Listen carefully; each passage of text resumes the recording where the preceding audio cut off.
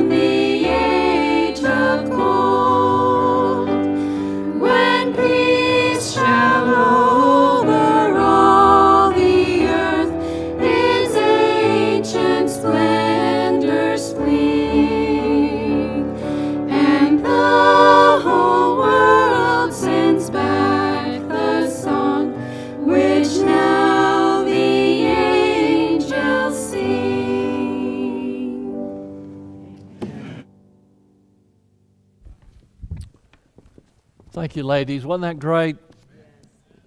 Thank you for that. I want you to open your Bibles to the book of James. Book of James, chapter number 4 is where we're going to be. James, chapter number 4.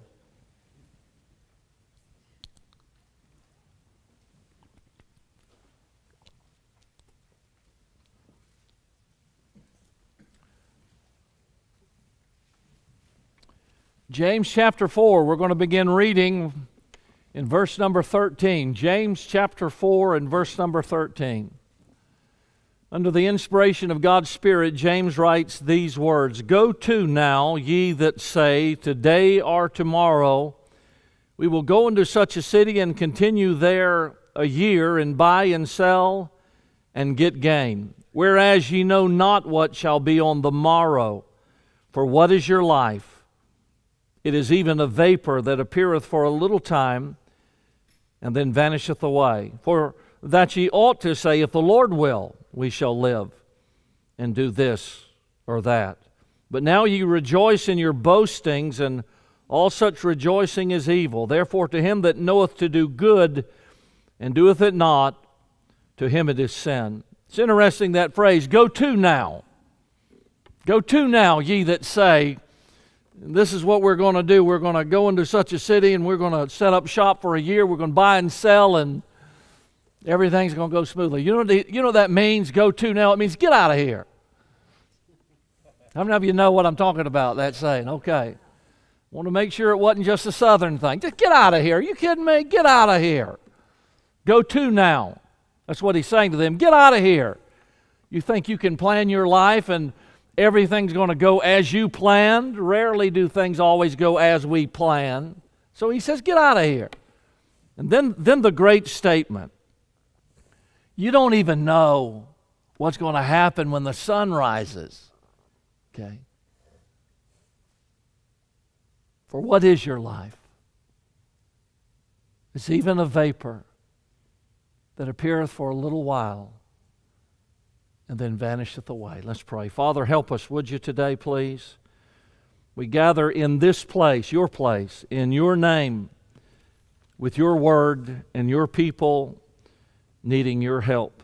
And so do for us, our Heavenly Father, what only you can do. Delve deeply in all of us.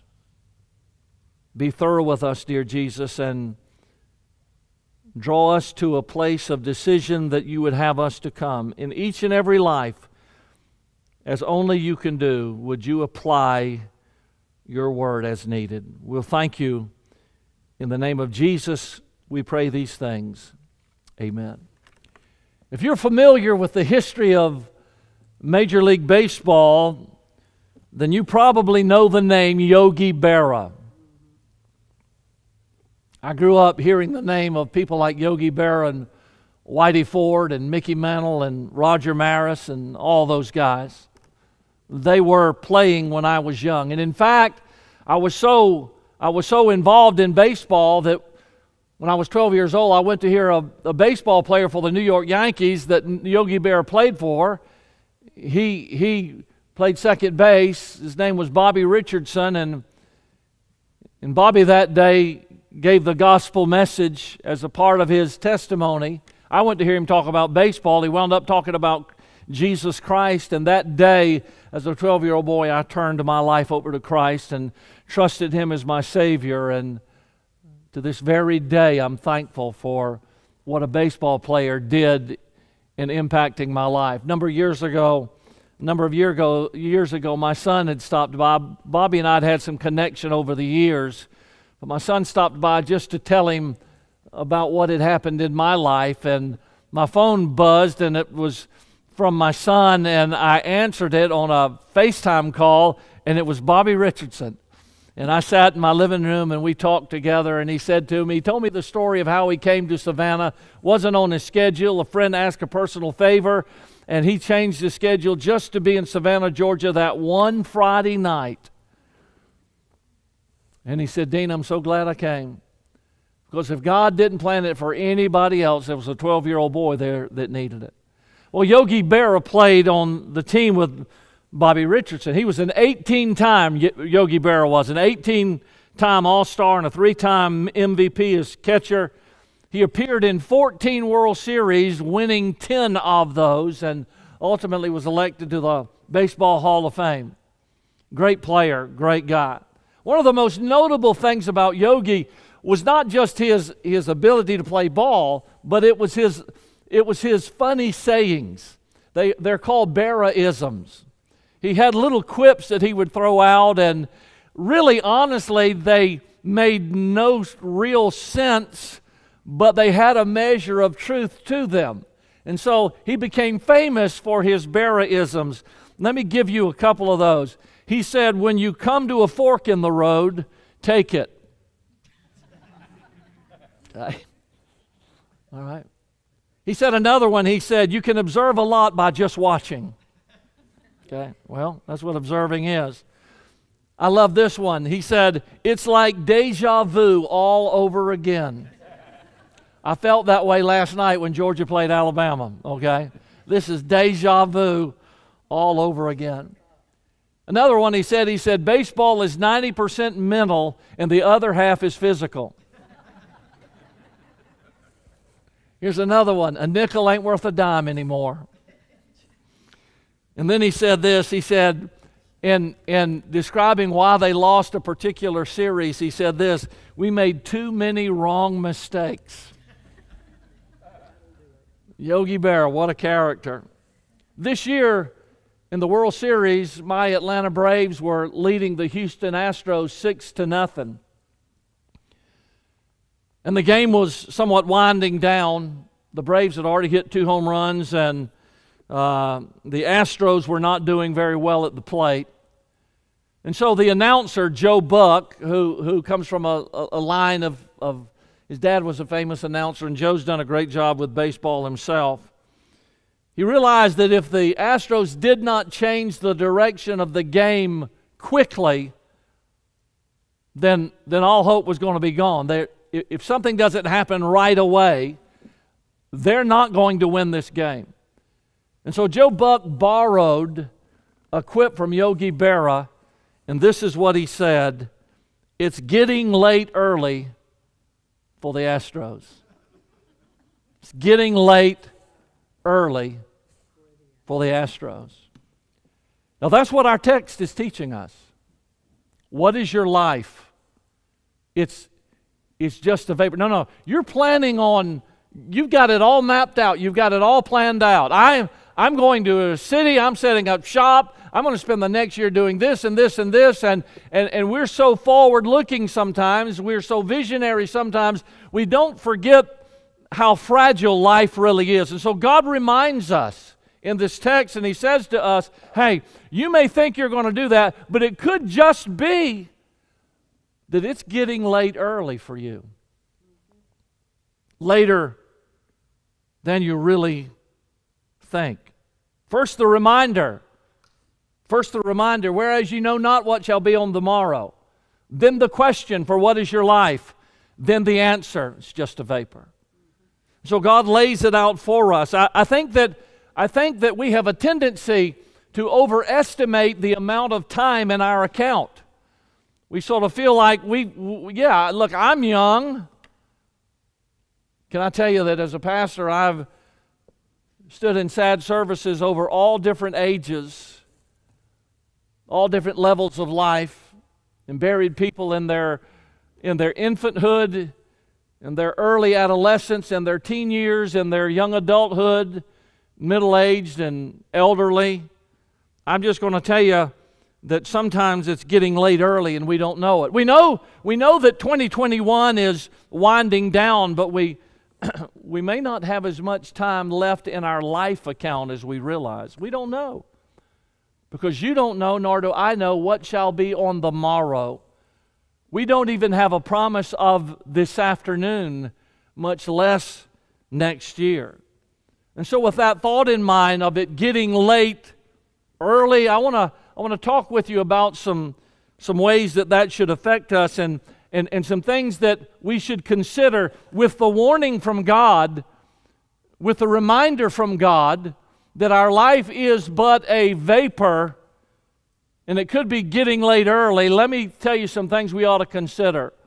First of all, I would suggest that we consider our ways. We consider our ways, because the reality of the matter is it may be getting late for us to make some much needed changes in our life.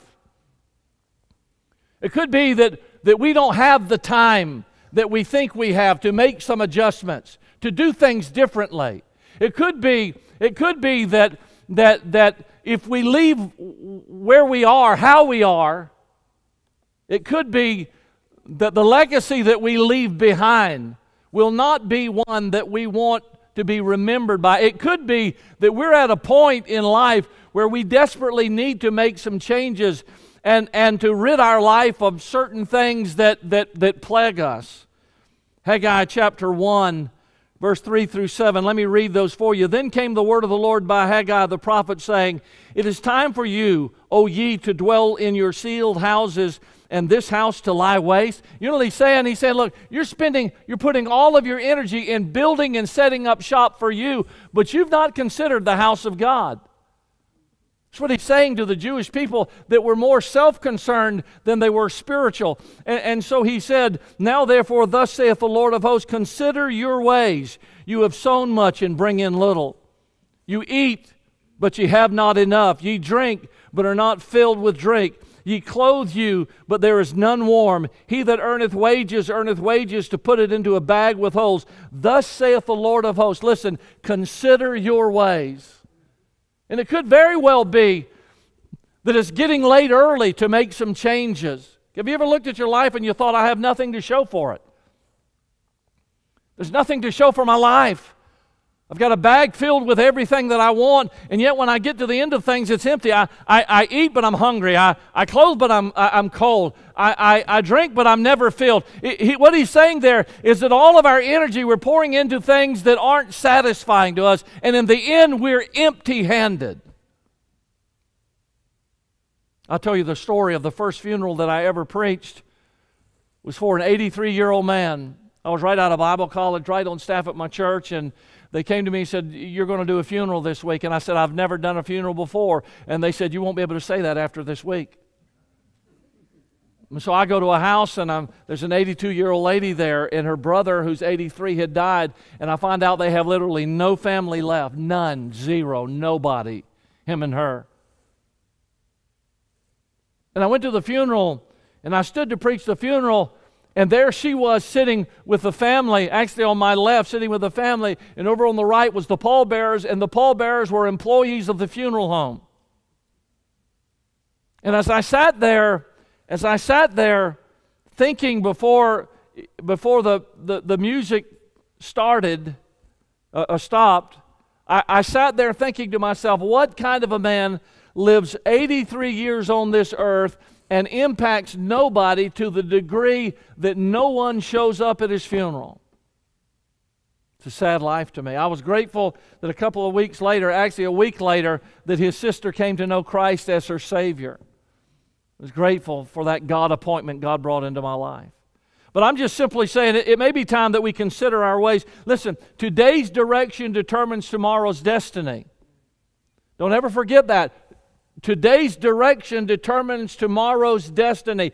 If you keep going in the direction that you're going in, where does that lead you? Where will you be 5 years from now? Where will you be 5 months from now? Where will you be at the ending of 2022? If you continue in the wrong direction, you cannot but end up in the wrong place. Listen, the wrong direction does not lead to the right destination. And so it's very important that we make the changes. Proverbs 4:26, "Ponder the path of thy feet, and let all thy ways be established." What is he saying? Think about where you're going. Think about where your direction is leading you. Think about that.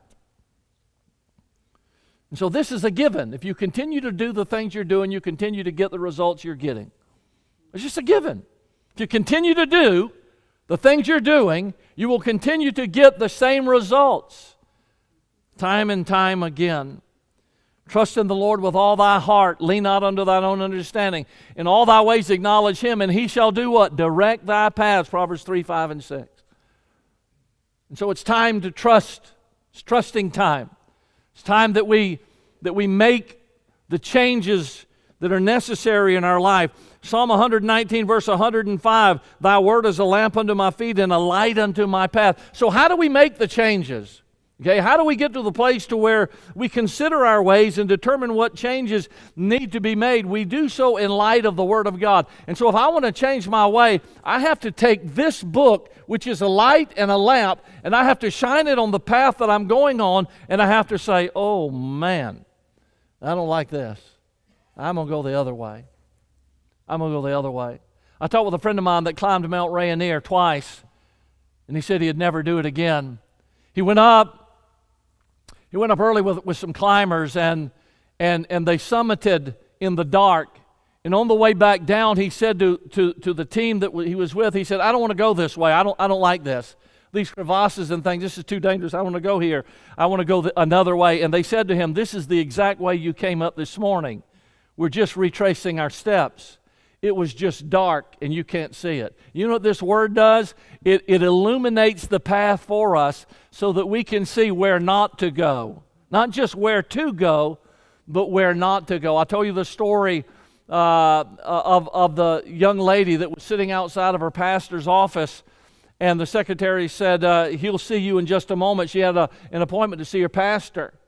In just a moment, the door opened, and the pastor came to the door, and an elderly lady that was middle-aged walked out. Her face was stained with tears, and she was obviously emotionally upset. And the young girl was walking to the office, and they passed each other and hesitated for just a moment, and then she went inside the office. And when she sat down, she said, "Pastor, I don't mean to be nosy, but she was obviously messed up over something. What was wrong with her?" And this is what he said to her in great wisdom: "She's coming back from where you're headed."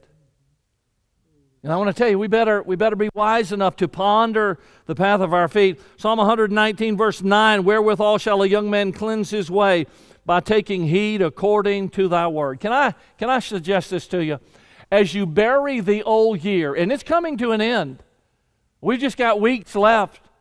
As you bury the old year, why don't you toss in that cavity, that grave?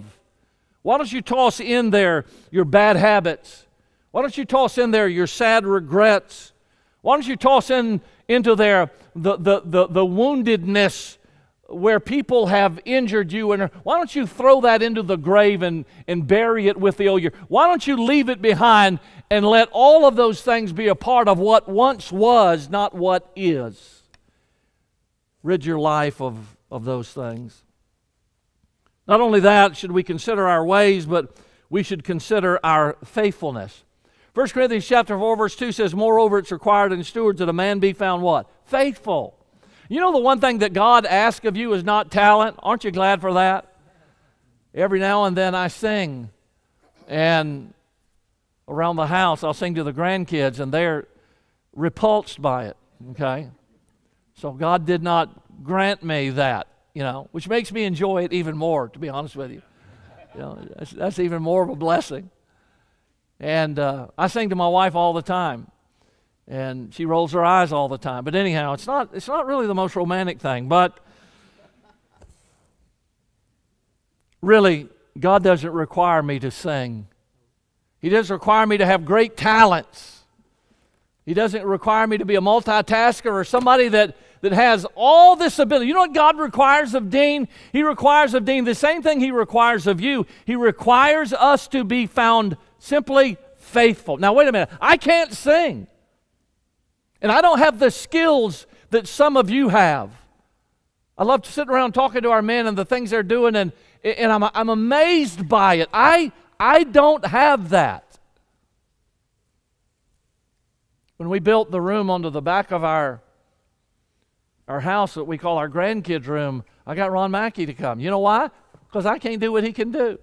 So I just sat there and said, I can get a hammer, I can hold a board, you tell me what to do, we'll do it.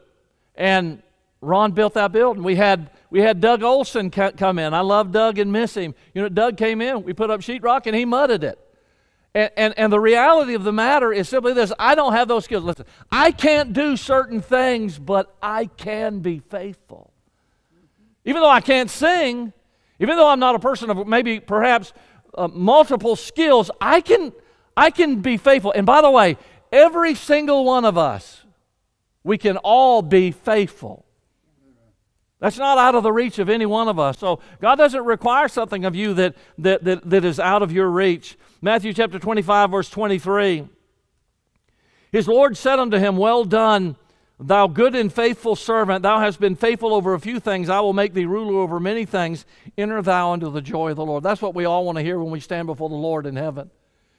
And it may be getting late early for us to get serious about our service.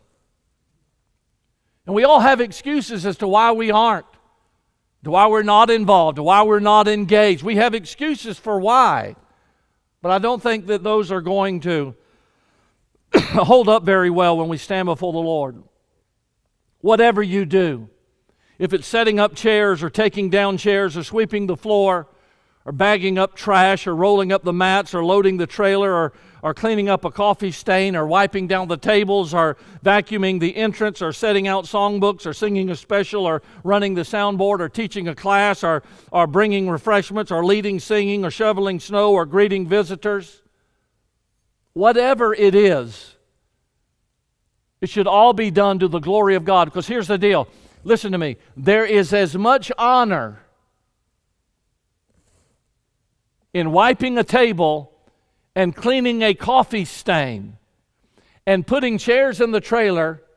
There's as much honor in doing that as in what I am doing right now this morning, declaring the Word of God. There's as much honor.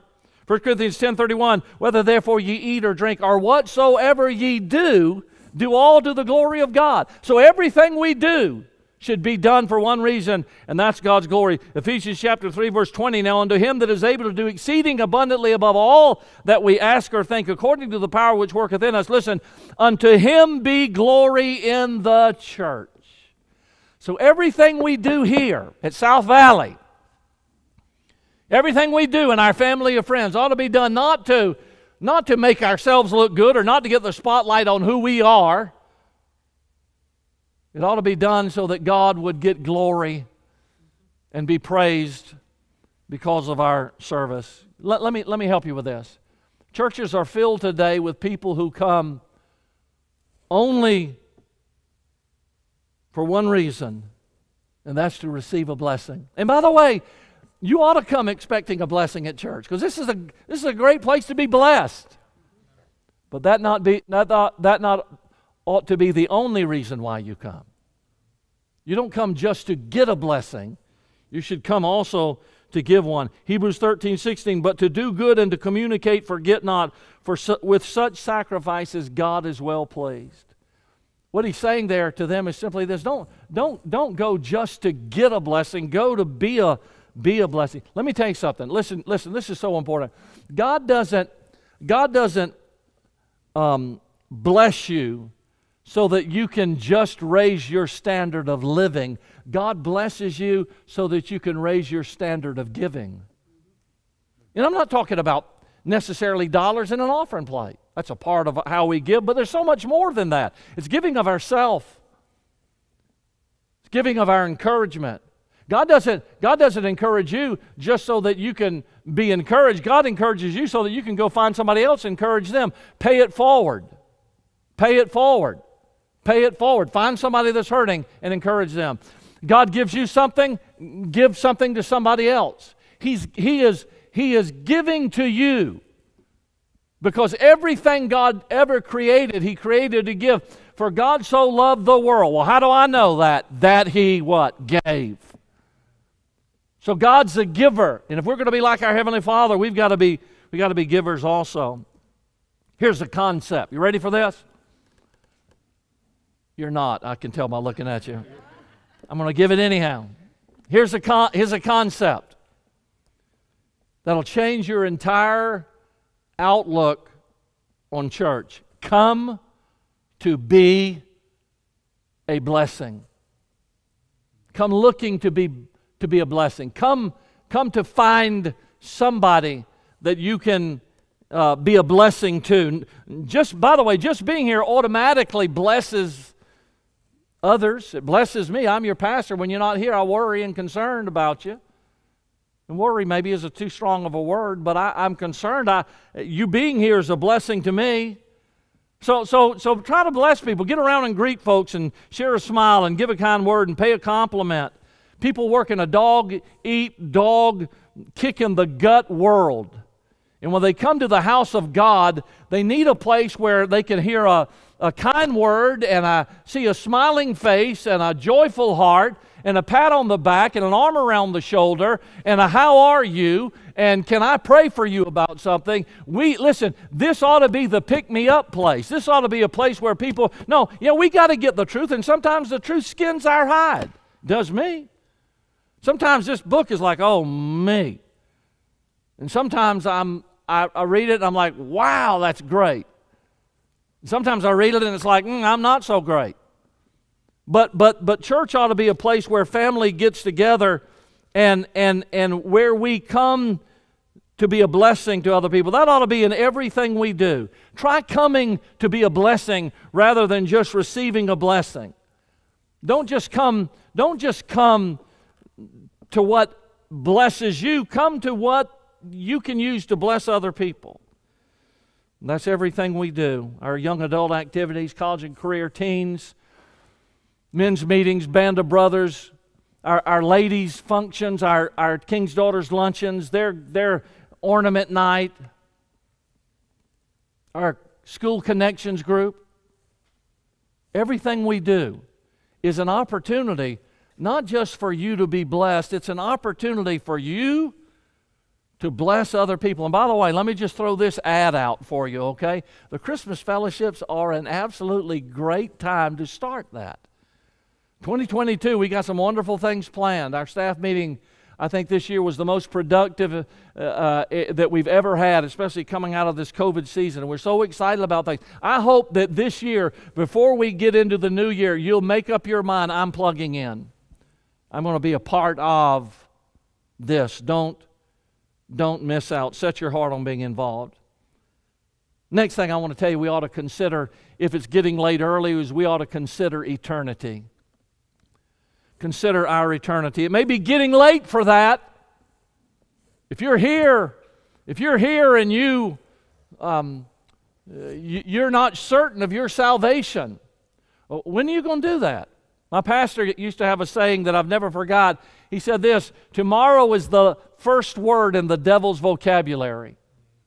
So if Satan can convince you to procrastinate your salvation, you'll procrastinate right into hell. Well, I didn't come to church to hear about hell. Well, then Jesus spoke more of hell than he did of heaven. And he warns us that there are two eternal destinies and two only. There's no hangover place. There's no in-between place. There's no limbo in between. There's no purgatory. There's none of that. It's either heaven or hell, one of the two. And if you go to hell by rejecting Jesus Christ, you'll be a trespasser, because Matthew 25 says that hell was created for the devil and his angels. Jesus came down to be your way. I am the way, the truth, and the life. No man cometh to the Father but by me. It's the only hope that you have of heaven is not living good and doing right. And by the way, 2 Corinthians chapter 6, verse 2, behold, now is the accepted time. Behold, today is the day of salvation. And so there's no better time, according to the Bible, than today. I remember a summer camp in southeast Georgia, down in the Okefenokee Swamp. A young man named Theron came to camp with us, and at one of the services at night, Theron came down to an altar, and I took an open Bible and knelt beside him and showed him God's plan of salvation. And right there at that altar, Theron bowed his head, and trusted Christ as his Savior. Got born again that very same day. What Theron did not know, and what I did not know that day, is that it was getting late early for Theron. And before the next year came around, before camp was again, Theron had fallen over dead as a young 16-year-old boy and went out into eternity. I want to tell you, it could be getting late early. Hebrews 3:15, while it is said, today if you will hear His voice, harden not your hearts as in the provocation. Now, I don't know who I'm preaching to today. I don't know who you are. I don't know who you are. But I know that God directed clearly this point, and He wants me to say clearly to you, it could be getting late early for you. As a young pastor in my first pastorate, I preached a message on hell one Sunday, warning people of the eternal destiny and the consequences of rejecting Christ as their Savior. And a man got up when church was over, walked out angrily, walked through the doorway before I could get there. A group of people that was out in the yard, he announced to them loudly and clearly that he would never put his foot in church again. He was not going to hear that kind of preaching. He wanted nothing to do with it. Got in his car, sped out of the parking lot, squalled his tires as he disappeared. Within 10 days, he was dead. I'm just going to tell you, doesn't matter. He could have lived 10 years. Could have lived 20 years. Doesn't matter. If you reject Jesus Christ, the destiny is absolutely the same. Doesn't matter whether you're angry or calm. Doesn't matter whether you're good or bad. Because it's not by works of righteousness which we have done. It's according to His mercy He saved us. For by grace are ye saved through faith, and that not of yourselves. It is the gift of God, not of works, lest any man should boast. Ephesians chapter 2, verse 8 and 9. So you can't work your way to heaven. You can't pay your way. You can't earn your way. Jesus paid it all to Him I owe. Sin had left a crimson stain, but He washed it white as snow. I'm just simply telling you that you have to come to Christ in order to go to heaven. As a 17-year-old boy, I witnessed to our neighborhood drunk. I'll never forget, he sat there and told me, he said, I believe what you're saying is true. And before I die, I'm a young man, Dean, I'm 56 years old. Before I die, I'll trust your Christ and settle my score with the Lord. Within a month, his son found him dead in his home. And I remember the news that came to me as just a young boy. It made me realize once again that it could be getting late early for some people. I'm just going to tell you, we have to wake up. Remember the story in Luke chapter 12 of the rich man? And he said, look, here's what I'm going to do. Things are going so good, I'm going to build more barns. Every concern he had was now. I'm going to build barns.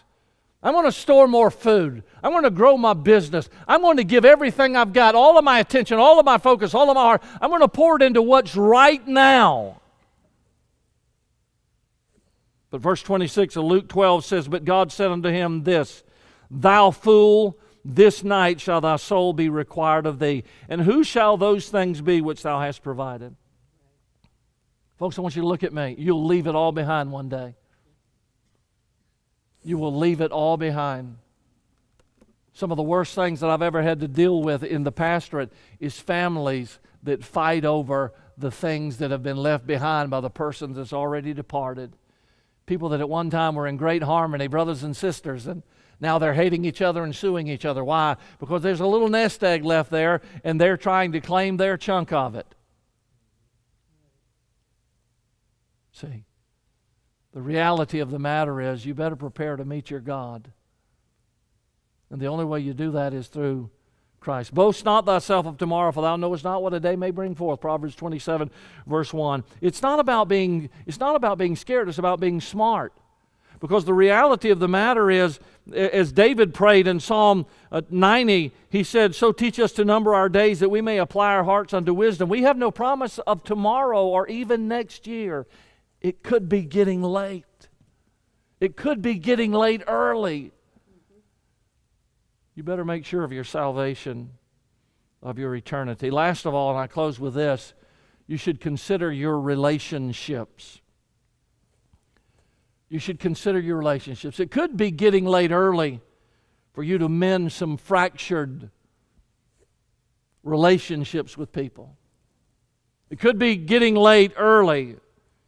And if you don't do it now, it could just very well be that all you're left with is a heart full of regrets. You split things and things became splintered, and maybe it's the result of someone else's decision, but things are left in shambles and shards all around you. And the relationship is dead. And pride has stepped upon the throne. And we're going to wish we had reached out and buried the hatchet. But there will come a time when it's too late to do that. And it could be getting late early. As a pastor, I have stood at funerals and literally pulled people out of caskets that lunged for the body of their dead loved one because they were so racked with sorrow and grief.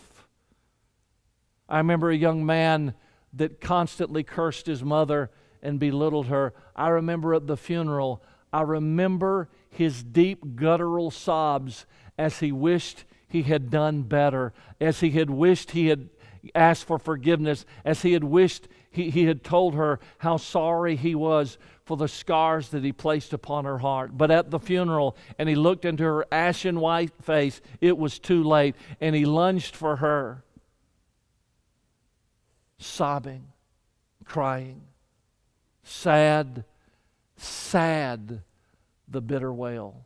I'm going to tell you, it may be getting late to repair those relationships and to make things right. Here's my question to you, and I think it's an important question. Is the offense going to be as important in eternity as it seems that it is right now? If it is, okay. I'm not talking to people that somebody's murdered your loved one and you're struggling. I know there's processes that go through this. Sometimes forgiveness does more for us than it does anyone. It frees us, not them. So I understand that. But what I'm talking about right now, I'm talking about petty things. Things that really aren't going to really matter there nearly as much as they matter here. Most shattered relationships aren't shattered over something that is of great moral value or of something that is really earth-shaking. Most of them are, in comparison with eternity, they're petty. It requires one person to have enough Christianity and character to say, I'm just going to let that one go. I'm going to let bygones be bygones, and I'm going to move on with life and with relationships. I think I've told you the story of a camp that I did in Georgia. It was a dark, rainy night, that hot summer day in June. The service was over and kids were kneeling around the altar. We'd preached on the family, and there were kids getting their heart right and determining to be better with their parents at home. And a young girl walked up on the edge of the platform and talked with the camp director, and as she talked with him, I saw him nod his head in the affirmative. This had never happened before, but he led her over by the arm and stood her behind the pulpit. Johnny Pope, my friend, had preached that night, and he stepped to the side, and she got behind the pulpit, and she told a story.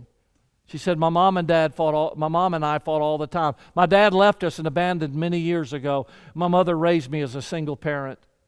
We were always at each other's throat. Seemed like we couldn't agree on anything. I thought she was always intruding into my life and didn't trust me and wouldn't leave me alone, and I told her so. She said I was a teenager and got to the age to where I felt like I knew more than she knew and I could talk back, and so I was constantly mouthing back at my mom. Sometimes she would get emotional and tell me she was just trying to help me, but I wouldn't listen because I knew better than she knew. One morning, she said, we had a big eruption, and I was just angry because it seemed like I couldn't get out the door without her giving me advice on what to do and how to handle myself, and I wanted to be left alone. It's my life. Let me live my life my way. So she said, in a fit of anger, I looked at my mother and I said, you know what? I hate you. I simply hate you. I stormed out of the kitchen, through the laundry room, into the garage, and sat in the car. A few minutes later, my mother came out to drive me to school, and she said her eyes were welted. She had obviously been crying. We sat in the car in absolute silence as my mother backed out and drove me to the school. As we began to approach into the school driveway there, I looked out and saw my friends. They're my friends. They're always the ones who encourage me. She said, as I got out the car and looked at them, you could see they were sympathetic because I'd told them about how my mom wasn't such a good mother. And she said, I took the door and slammed it behind me and went straight to my friends. They all gathered around me and made me, just feel better. What's wrong? What happened? And she said, I heard my mother's car slowly pull off. My friends understood me. They knew how unfair life had been. She said another hour and a half later, we had a break after one of our first period classes. Went out into the area and was gathered there. While we're talking and just sharing the events of the week with each other, that noise, that sound that that arrests everybody's attention came by. It was an ambulance. It sped by. We all stopped talking and just watched it go by and disappear. She said the bell rang a few minutes later. We went to class. I'm sitting in class. A knock came at our door, and there was a counselor, and she said, talked with the teacher. The teacher came over and said, they need you in the office. The counselor walked with me in silence as we came. I'm thinking in my head, what have I done wrong? What's happened? Why are they calling me here? She said, as we stepped into the principal's office, there sat the principal and a Georgia State patrolman. They had me sit down, and the Georgia State patrolman said, I hate to tell you this news, but this morning a friend went over your house to have tea with your mother. She walked in the house into the kitchen, and your mother was dead on the tile floor. She had a massive heart attack. When she said that, that young girl began to cry from a depth that at that time, early in my ministry, I had never heard. It came from the soul. It was a cry that I cannot describe. And her young body just was racked with emotion as she stood behind that pulpit and sobbed over and over. And this is what she said. She pointed her finger out and she said this, it's too late for me. It's too late for me. But for many of you, you still have the opportunity to say, I'm sorry. Will you forgive me? I love you. Boy, I want to tell you something. That altar was packed 5 and 6 deep with young people getting their hearts right and realizing that there were some relationships they needed to repair. Now, I don't know who that is with you. It could be your mom, or it could be your mate, or it could be your child. I don't know. But it could be getting late early. What about your relationship with Jesus Christ? That's the most important. The whole purpose and reason why He came is to die for your sins. It's not just the sins of the whole world, yes, but it's personal. You. Do you have a personal relationship with you? I'm not asking you if you're a Baptist. I'm not asking you, do you go to church regularly? I'm asking you this. Do you have a personal relationship with Jesus Christ? Have you ever been saved? Jesse Ayers, would you stand up just for a moment? I'm sorry to embarrass you. I said something like this a couple of years ago, Jesse, if I remember correctly. Jesse was sitting right up front. As soon as I finished, she walked up to me and she said this to me, Pastor, I need to get saved. And that day, while I was preaching, in the back, Jesse Ayers put her faith and trust in Jesus.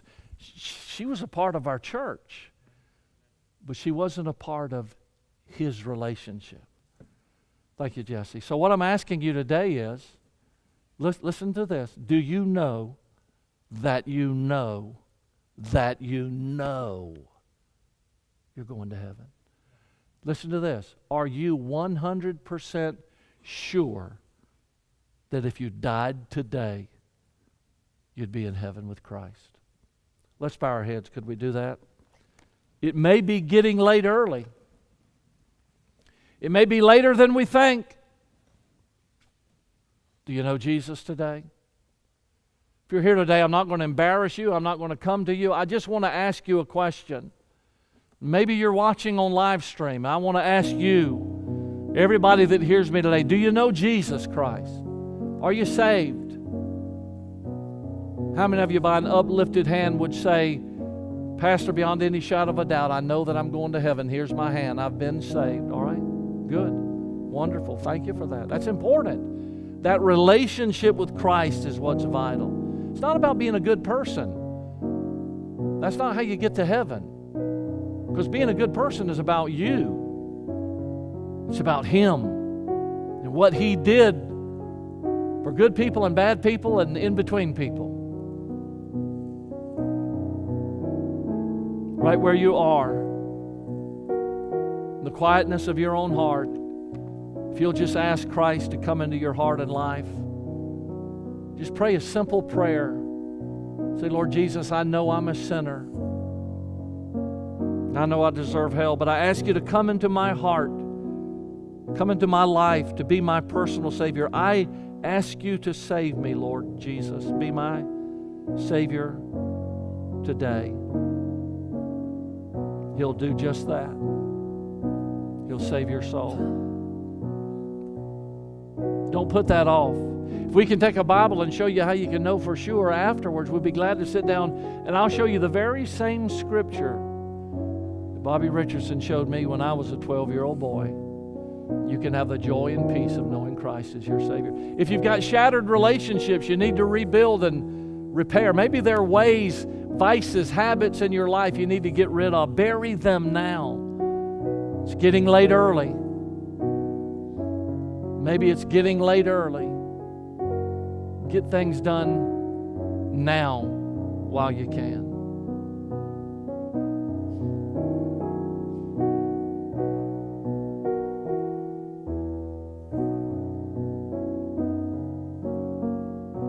Amen. All right, thank you. Now, I want to do two things. I want to have Jeff and Kayla come up for just a moment. I'm going to just have a word of prayer.